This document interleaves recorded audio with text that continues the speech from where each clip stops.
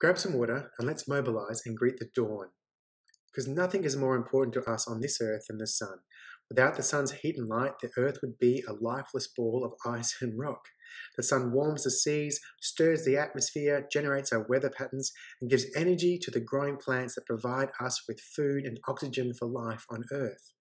I mean, that's something to be grateful for, right? Like yesterday, we're going to explore the squat, the downward dog, and the cobra. Use my movement patterns to explore your own range and mobility. It's 1 minute per position. Let's just settle in, take a few squats, get comfortable, and let's get started. Now, if you're having trouble with squat, you can put your feet wider. You can also put your hands on the floor in front of you. If at any time you get sore or achy legs, you can stand up and shake them out and return to squat. Squat is functionally essential to healthy movement. What we're going to do is play in this position. Use my images, my movement practice, to explore your own position in a squat. We're going to stay here for a minute. I've got the timer on, so you don't have to worry. You can push your elbows into your knees, reach around, look around with your head. You can reach for the roof. The benefit of the squat play activity is in the small little movements that you make while you're in the squat position.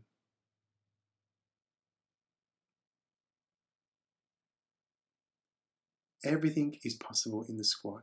We're holding it for a minute. Breathe evenly, move around. If you're uncomfortable, stand up, shake your legs, and return to the ground.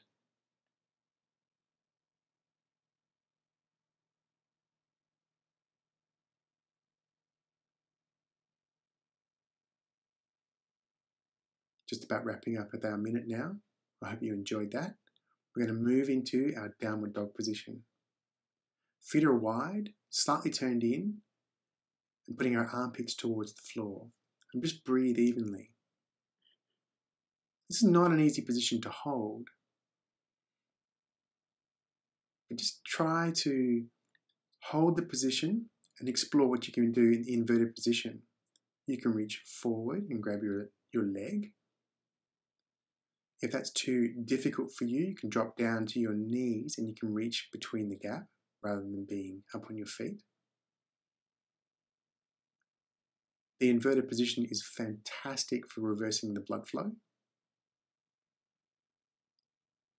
You can come out of your position into a front support and drop your legs from side to side. If you're uncomfortable, you stand up. Come back down for some more stretching in downward dog.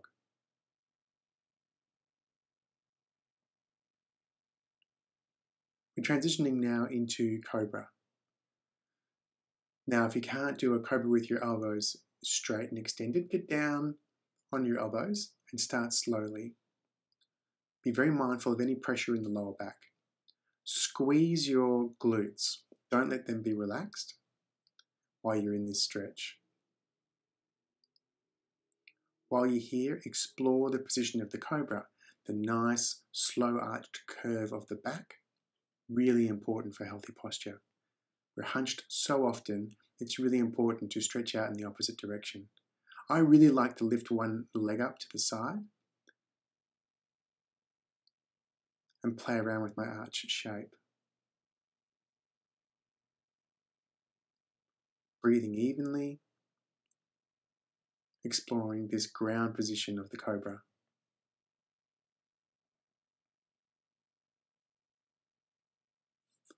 I've actually come out of my cobra now and I'm going to do some spinal articulations. Slowly arching the spine and reaching around, looking at my tailbone on either side.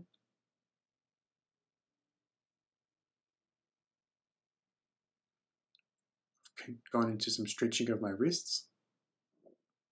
As I said, it's up to you what you do, but those 3 movements are timeless, extremely useful. You should practice them every day, 3 minutes with me on the floor. We're really done now, so hydrate and get about your day. But if you want to, I'm about to sit for 3 minutes for a stillness practice and you're more than welcome to join me.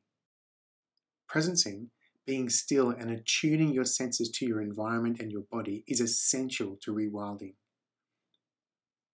This simple practice that I've been doing for decades now is to sit on the floor, cross-legged, put a cushion under your bottom if you like, wrap a towel around you if you're cold. I like doing this outside because I like to experience the weather of whatever time of the year it is. Sitting cross-legged, what you'll do is just lean forward gently so you can feel the stretch. That will help you ease into the sitting position. We're only going to be sitting for 3 minutes here. Get comfortable. Big clap. Rub your hands together hard. Feel that heat. When you're ready, put your warm hands over your eyes and close them. Feel the warmth. Feel yourself centering into this now time and being very present. Let your hands sit comfortably wherever they want to. Be still. And let your senses open up. What can you hear? What's the farthest sound? Can you feel the play of air across your hands and face? What can you smell? Can you feel the weight of your body on the floor?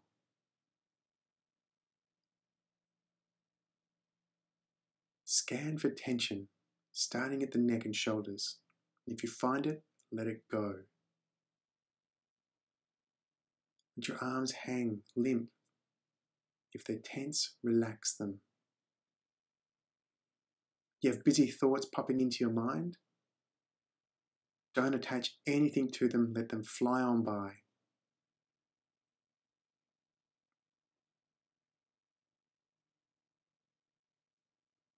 Sitting still,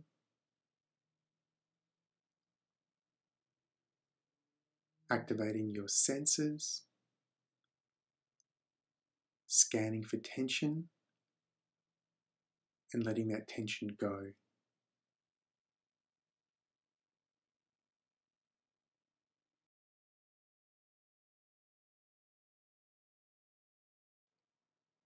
If you're feeling comfortable,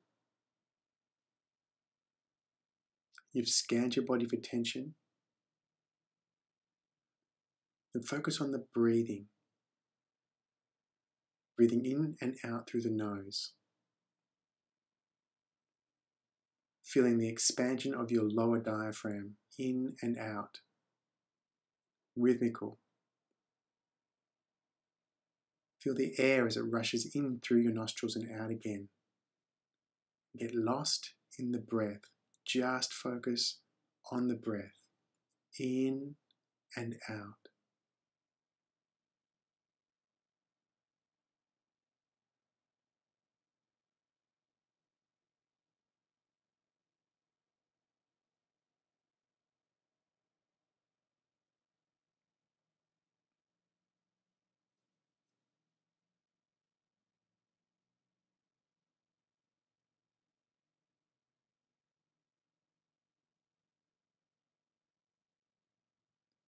Okay, start shrugging the shoulders, relaxing, bring yourself back into the world. I've got a small little Tibetan bell that I like to bang. Hear that ring out. I say a brief salutation now. You can join me in this if you like. A bit of gratitude. I place my hands together, bring them to my forehead, my heart, and open up my hands and say to all things living, peace be with you. Have a wonderful day. Stop and be present at any time during your day. I'll see you back on the floor tomorrow morning for another 3 minutes of mobility, 3 minutes of stillness practice.